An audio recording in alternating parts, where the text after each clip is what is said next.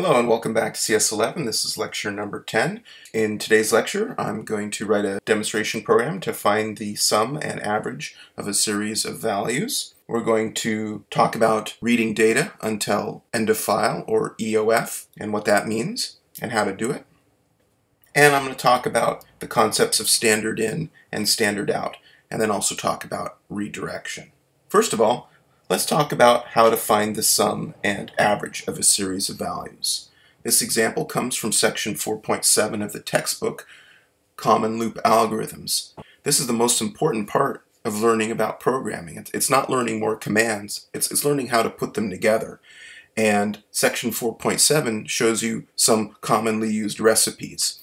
It's kind of like, recipes for cooking.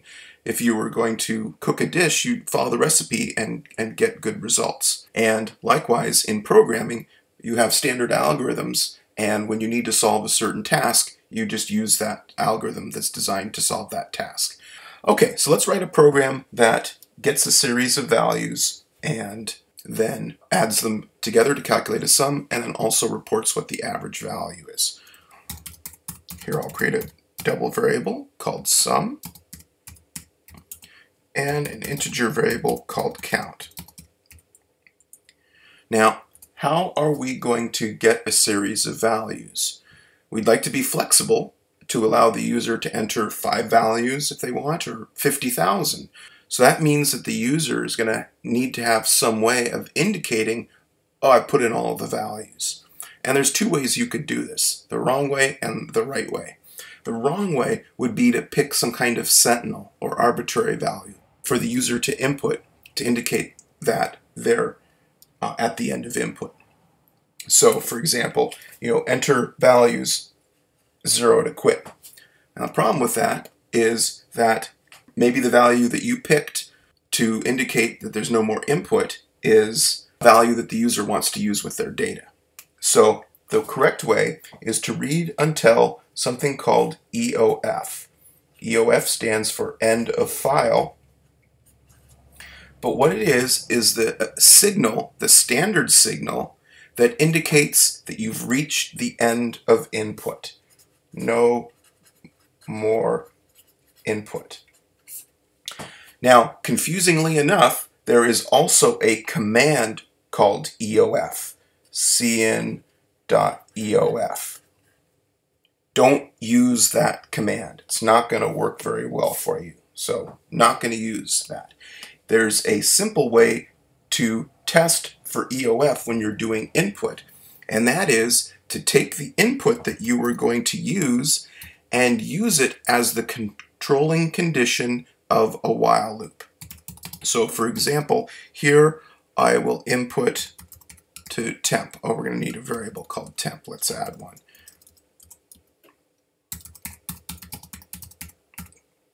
Okay, so notice I've taken my input command and used it as the controlling condition of this while loop. Now, an input command has the second property of also evaluating to true or false. And it's true if there's more input, and it's false if there's no more input. So now, here, I have a program that's going to loop and get each input while there's more input, and stop when there's no more input. And that's the correct way to read all of the input until EOF, or end of file.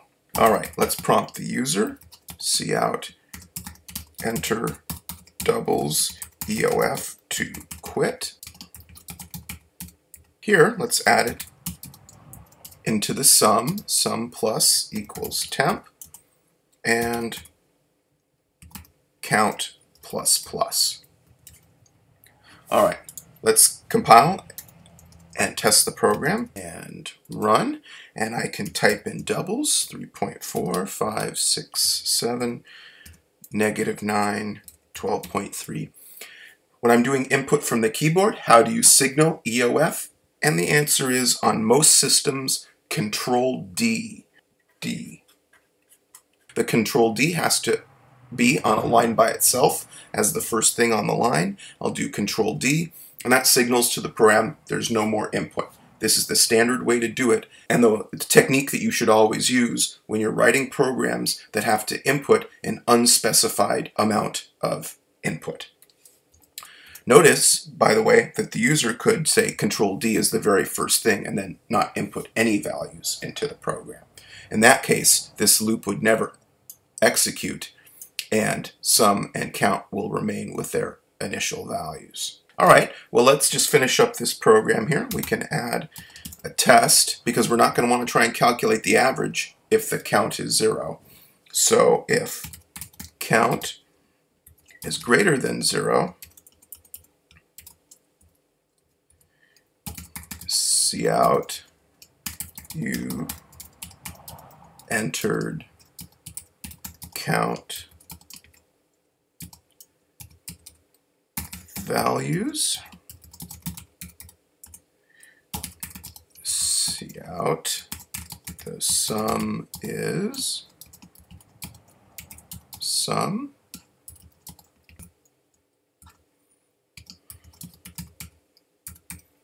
cut and paste that line, copy, paste,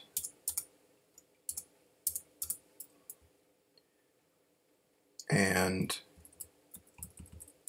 the average is sum divided by count. Notice that sum is a double and count is an integer, so that's legal, and it will promote the value from count to be a double and do regular double arithmetic.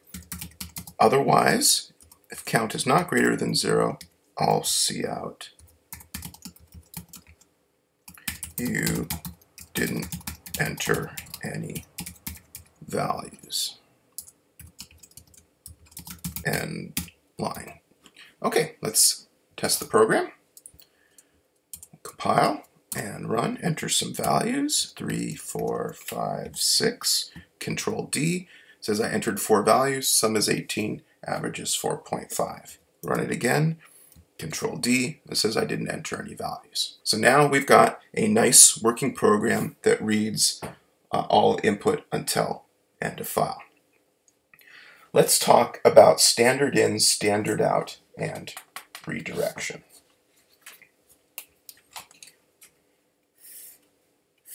Here's a picture of a program. It could be a program that we've written, it could be any program on the system.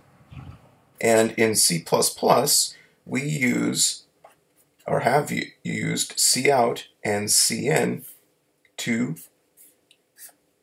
get input and output. And we might imagine that cout is connected to the screen and that cin is connected to the keyboard. Here, let's make that look more like a keyboard. It doesn't really look like a keyboard. But that's not true. Cin and cout are not connected to the keyboard and screen. And in fact, we know that that can't be true from just our knowledge of basic computing, which tells us that the operating system manages input and output devices on a computer. So when we send information to cin and cout, it doesn't actually go to the keyboard or the screen. It goes to the operating system. And the operating system decides where that information is going to go. In C++, we use cin and cout. Other programming languages call these with different names. For example, system.in and system.out are what they're called in Java.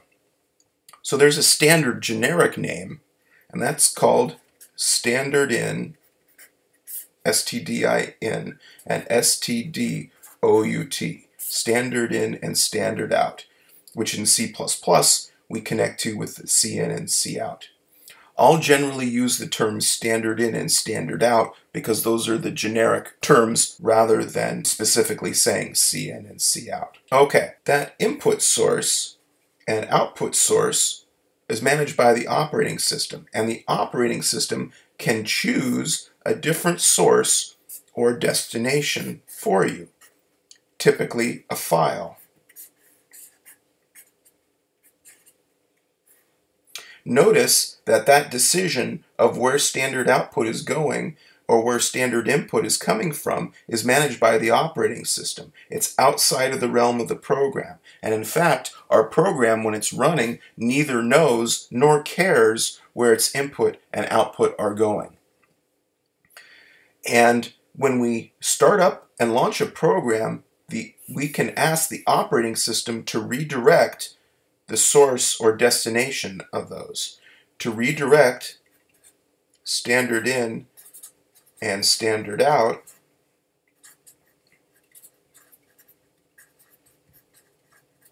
we use the greater than and less than signs on the command line.